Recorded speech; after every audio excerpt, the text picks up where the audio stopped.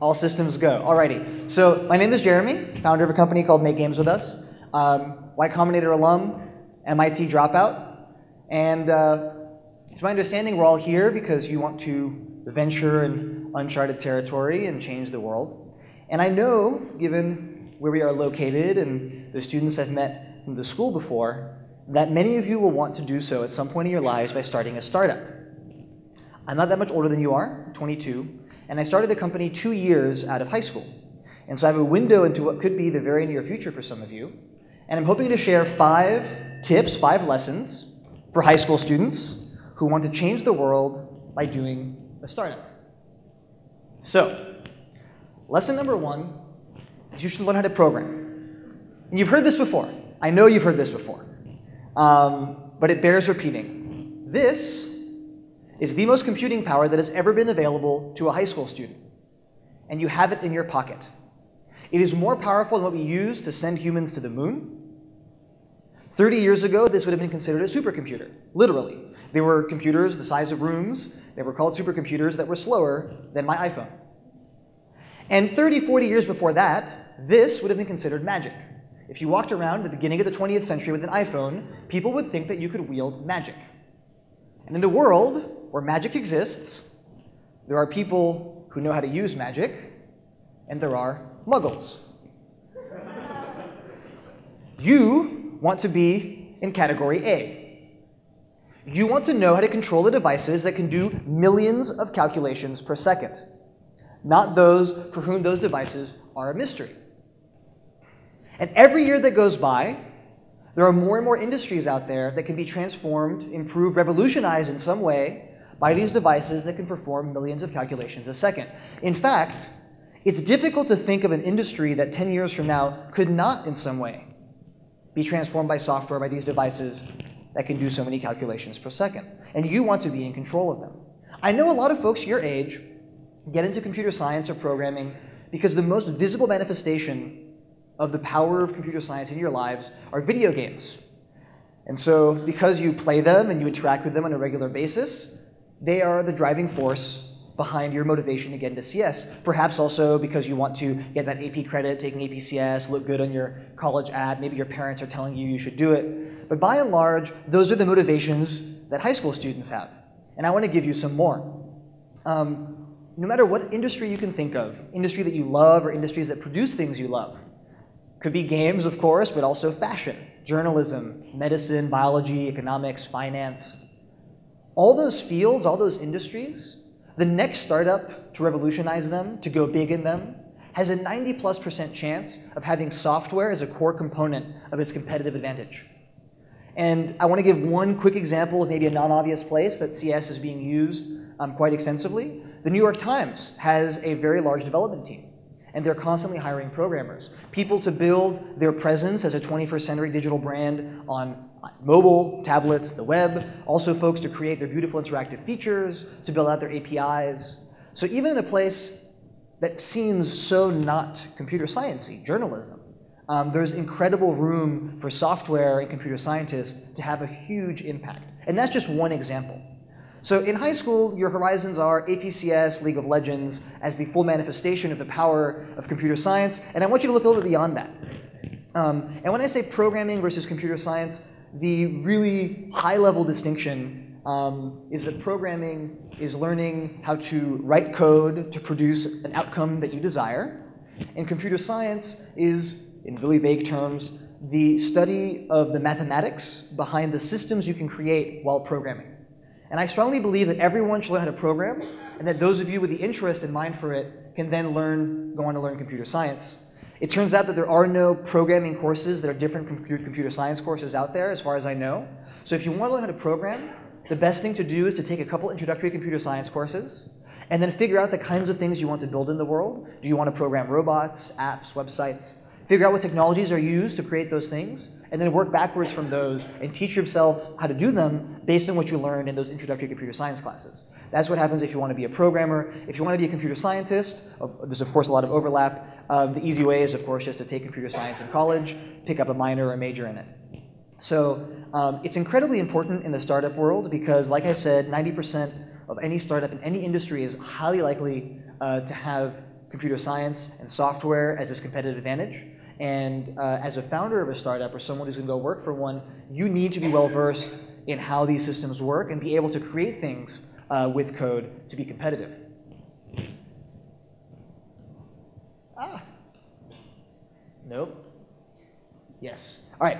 So the next lesson is to build things and ship things. If you're going to create something that is going to be used by real humans, you have to start developing the intuition, the kind of person who understands how other humans interact with what they have created.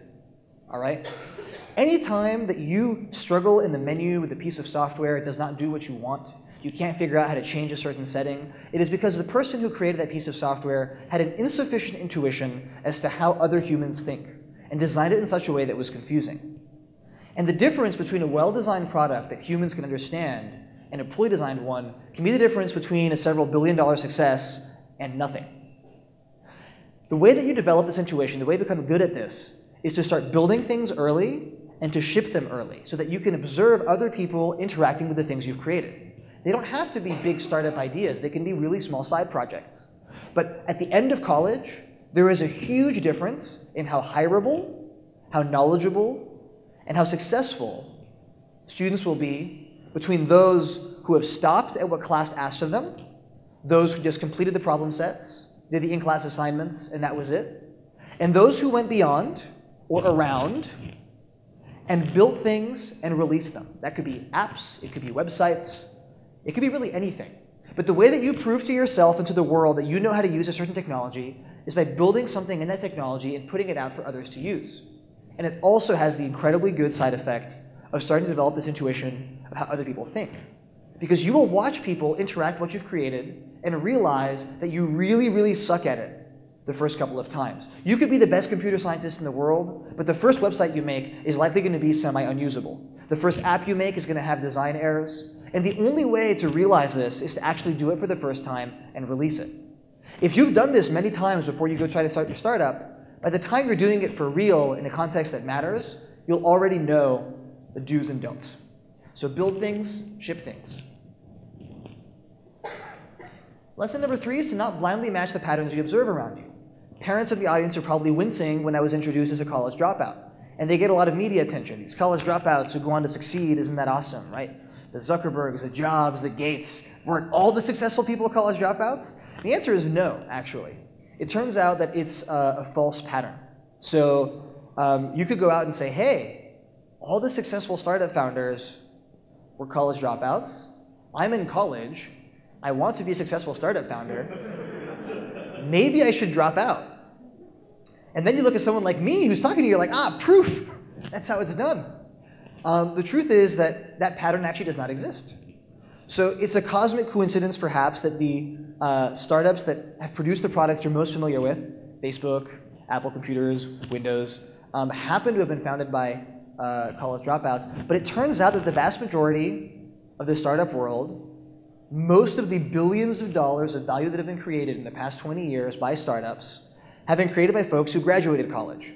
At Y Combinator, the average age of founders is actually in their late 20s. So these are people who have graduated college, gone on to work in the real world, and then started a company. There's no real rush to start a company, and I don't think there's anything that we know of that says that college dropouts or young founders like me are more successful or more common. I think that, in fact, on average, we are less successful and less common, so double whammy.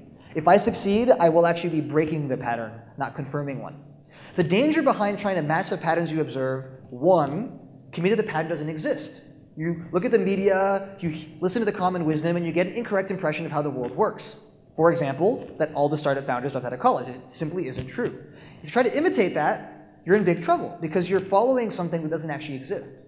But the second reason that it's actually quite dangerous to try to operate that way is that you might be observing a pattern that in fact does exist, but you'll be following it incorrectly because you will confuse cause and effect and do the things that from the outside you can observe without understanding the true things behind the scenes that make that pattern valuable. A really simple example is college. The value of college is to take classes that interest you, meet fantastic peers, have interesting discussions in the late of the night, find people with whom you can work on projects and build things, labs to do research at, all these wonderful extracurriculars. If you go to a good college, but you stay in your room and play League of Legends the whole time, you will not get any of the value of going to a good college. Someone who went to community college, who went to all their classes, met all their peers, did all the extracurriculars, would get more value out of that community college than you ever would out of MIT. So if you observe a pattern from the outside, oh, everyone who goes to MIT seems to be successful, I should go to MIT. But then you miss all the fundamental reasons why that actually makes someone successful. You're liable to go out and try to match a pattern, imitate something you've observed, without doing any of the things that actually bring value to you. And that is extremely dangerous and unfortunate. In the startup world, we also have issues around this. The startups that you know of are the ones that you use. You know the Snapchats, the Facebooks, the Instagrams. And so you have an impression of what a startup must look like from the outside, what a startup must be like. And so if you want to do one yourself, you might try to imitate the things that you can see from the outside world without doing any of the things that make those startups successful. A startup isn't just an app. It turns out that the vast majority of startups I know of are not. But the vast majority of startups you know of are. And the reason is that the startup world is much, much larger than social apps and mobile apps. It's not just Facebook, it's not just Instagram, it's not just Snapchat. But those are the ones that you're familiar with because your young high school students are the ones that you use. It turns out that startups can target a variety of industries. I know construction startups, fashion startups, e-commerce startups, medical device startups, biotech startups, farming startups, dating startups. What do they all have in common? What makes them all a startup? A few things. One, software is usually part of their competitive advantage. Two, they target really fast growth, so they're trying to dislodge an existing player in an industry or create a new industry. So they want to grow maybe 10% month on month. They want to be worth tens, hundreds of millions of dollars within a few years. And the third thing is they tend to get funding from what are called venture capitalists, the kind of investors who are willing to invest in companies where 9 out of 10 will be worth 0 and 1 out of 10 will be worth hundreds of millions, if not more. Most of the ideas that will naturally come to you as high school and college students for startups are not good startup ideas. They're patterned off of the problems you observe in the world and the startups that you observe, both of which are only representative of a very, very small subset of the full startup world. Why is that? You mostly know high school and college students. So you will naturally try to make things that appeal to high school and college students. This is true of you now, it's true of you for the next few years, because even the seniors are going to be in the college educational world for a few more years. Turns out that college students, for example, are mostly between 18 and 22. It turns out that most of the population in the world and most of the money in the world belongs to people who are between 22 and dead. So, there's an overabundance of college students who are trying to do the startup thing, all creating startups that appeal to college students, targeting this very, very narrow age range and very narrow demographic of very broke people who don't pay for things, and are ignoring the massive demographic of 22 to dead-year-olds who have all the money and all the spending power and all the problems in the world that college students never try to solve. There are many billion-dollar problems in this world, and few college students are trying to solve them. And I'm convinced this is why most startup founders in Y Combinator are in their late 20s, because it takes a while of exposure in the real world to actually discover things that you could create that would be useful to people who can actually pay you money for the privilege. That's typically not college students. I want to give you a couple of examples. So in my batch at Y Combinator, there was a company called FarmLogs. They realized that farmers have a lot of problems that can be solved by software. The typical farmer you imagine is someone who has a plot of land the size of this room. But in fact, farming is a massive industry with people who are very technologically savvy, who have fields that are huge beyond the scope and ability of one individual person to keep track of. If you could automate, give them a dashboard where they could see where they've planted which seeds, how much they've watered which plants, what fertilizer they're using where, what the yield was, who they've sold to, how many people they're employing, where their tractors have been, so on and so forth, and you could sell them a product that would do that for them in a beautiful way, you could make a lot of money. And that's what FarmLogs does. Why isn't this a startup you've heard of before? Because college students who play around with Snapchat, Instagram, and Facebook don't think of what if I could solve these massive problems for this billion-dollar industry, because most of you are not farmers, right? There's a company in my batch who was called Grouper. And Grouper was founded by a gentleman who was not a fan of the current landscape in online dating and wanted something a little bit more casual. And in Grouper, you get matched with someone of the gender you're interested in, and both parties meet up with 2 friends each. So it's a 3-on-3. The nerds in you might appreciate the combinatorially increased chances of a successful match. And it's much less awkward because worst case scenario, you're at a bar with 2 friends. And best case scenario, you meet someone that you really like. What is this? It's not an app. It's not just a website. It's a service that has incredible challenges in setting up. You need to negotiate with bars and where you're going to send people, the people on their dates. You need to do manual matching. There's a lot of problems that are not computer science-y. But behind the scenes, software underpins it all. And it's not one of these obvious college startup ideas. What are obvious college startup ideas? What you will see when you get to college that every single campus has at least one of is a Tinder for something that is not sex. So Tinder for roommates, Tinder for textbook exchange, Tinder for something. A textbook exchange service, someone will be doing that as a startup. A Craigslist, but more specifically for something college students want, like textbook exchange, furniture exchange, clothes. You're going to see all of these on campus and more. These are amazing side projects. I'd be contradicting myself if I said don't do these. They're amazing things to build, to release, to see how people use, but they're not necessarily good startup ideas. A good startup is something you stick with for 6 to 8 years.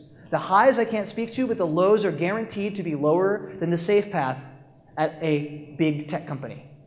And so if you're doing something for 6 to 8 years, you need to make sure that you're actually passionate about it. That you can live through the lows because you really enjoy the highs, and that it's something you truly care about, that you would use this, or that you deeply care about the fact that there are people in the world who would use this.